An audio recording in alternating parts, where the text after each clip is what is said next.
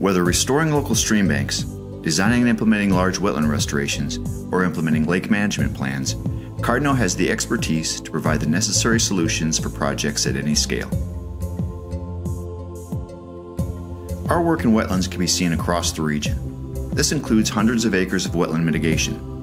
At the Boreal Forest Wetland Mitigation near the Pokegama River in northern Wisconsin, we designed and implemented a restoration plan to reestablish a conifer-dominated forested wetland.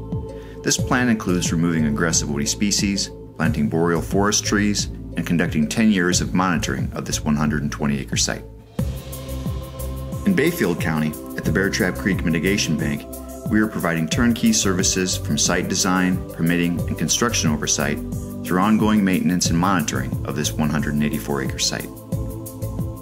In Chippewa County, we're providing design, construction, and post-construction maintenance and monitoring of the 45-acre Halley Marsh mitigation site, enhancing and restoring wet prairie, sedge meadow, and shallow marsh habitats.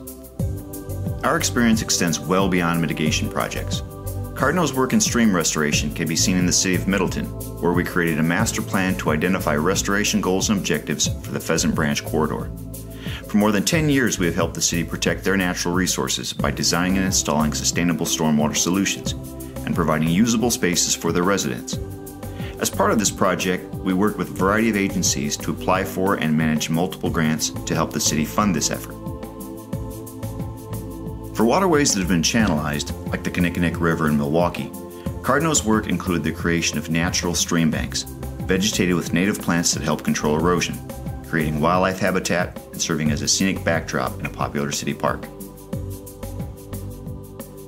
We provided technical guidance and support to the Lake Superior Steelhead Association's effort to complete a stream design and construction project on 5,000 feet of the Knife River in Lake County, Minnesota, improving and increasing the distribution of spawning habitat and reducing erosion along the banks. In the early stages of this project, we completed a stream analysis of 7,000 feet of stream, including 2,000 feet that were used as a reference for the stream design. Since 2018, Cardno has assisted the U.S. Fish and Wildlife Service with water resource inventory and assessments for 17 wildlife refuges in the Midwest, including the Trompelow and Big Oaks National Wildlife Refuges. This reconnaissance-level effort provides water resource information for each national wildlife refuge. It includes inventories and assessments of climate patterns, water management, water quantity and quality, water rights, and water resource issues identified for each refuge in a summary report format, as well as geospatial layers and tabulated data. We're also bringing our extensive wetland experience to the development of the Fox-Wolf Watershed Management Plan. This plan will serve as the guiding document for restoration projects across the 1,200 square mile Fox-Wolf River Basin. Improving habitats on such a large scale is beneficial to many plants and animals, but some projects are developed to provide protection of particular endangered or threatened species. At Cardno, we understand the ecological and regulatory issues involved with that protection. We can provide species surveys, avoidance and minimization planning, relocation, transplanting, and management. Recently, our team has worked along roadways in Wisconsin to protect populations of Seaside crowfoot, a threatened species of buttercup.